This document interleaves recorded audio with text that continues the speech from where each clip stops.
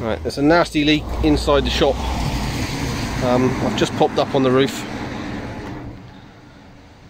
The lead is pretty bad. There's obviously water going to be able to run straight down in there. This ridge tile here isn't even bedded on. It's just sat there.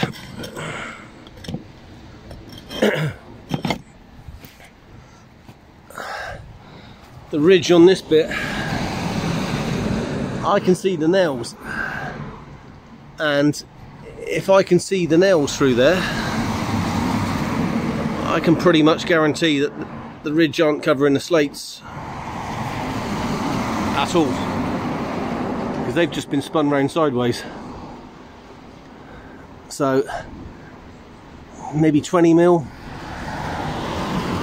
don't know, hard to tell. But and then down this whatever you want to call it, there's no way that is waterproof. And then we come to this.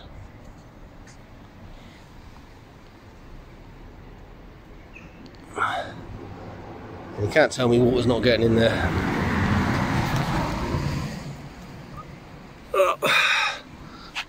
This side has got a cement fillet on it, which is, well, it's broken all the way up, so there'll be no way of stopping the water from getting in there. The roof isn't that old. I've been inside.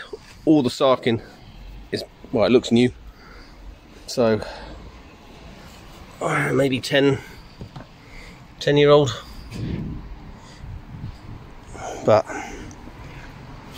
yeah, not nice. And then we've got the same problem up there, I fear. That won't be waterproof either. Give them the good news. Right, so we got that bit there. That bit is where them slates are coming up the roof. Yeah. And they're all broken. Yeah. That's coming where that camera is. I mean, you can see it's been leaking there, but it's not at the moment. The hole in the skew stone that we can see is just behind that racking. Up there somewhere. So that must be leaking behind all this, and you can't see it. So as we venture up here, I switch the light on. The leak is there. Oh, there. So the leak is that up there, on the ridge. That's what they're seeing. What they're not seeing. What they're not seeing is what's going on over there. Right. And it's got to be running down that wall. Oh, I can't get up in there properly to see, but it has to be. It has to be coming out in the actual property. It can't not be leaking. There's a huge hole in it. Yes. But that's our problem at the moment. And I know what will be said. It will be, we need to stop the water coming in. Yeah. So, right. They've read. Right, so other side of the roof. Big hole in, well, lots of places. It's definitely a big hole there. But we've worked out that I think the leak is roughly round about here. And as you can see, I can see the nails from the ridge, and I can see in between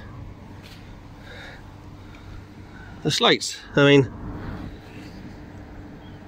right through. So it doesn't look like they're bedded on. So they're not. So that's why the water's getting in.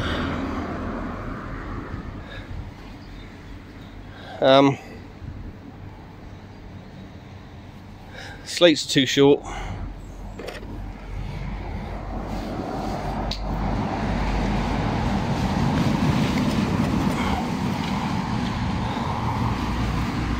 I'll take the whole lot off and redo it.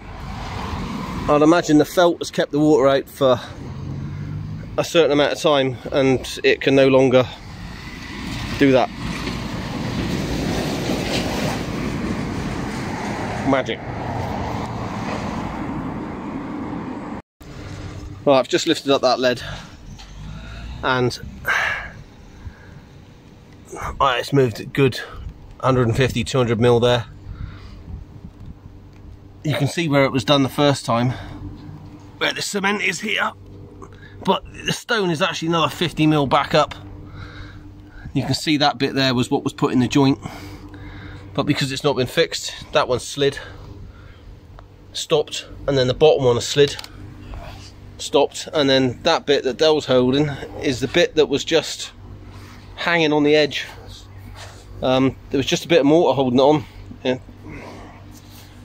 Crazy to think someone would actually think it was a good idea to leave it like that, but this is after it's been repaired. It's raining at the moment. The only way I've got of stopping that coming in is to do that for a couple of days, wait for it to dry up, come back, put these slates on so they're actually the right size, and you can see where the ridge isn't covering. Re-ridge it and try and do something like that. Don't know how heavy they are. We might have to pin it,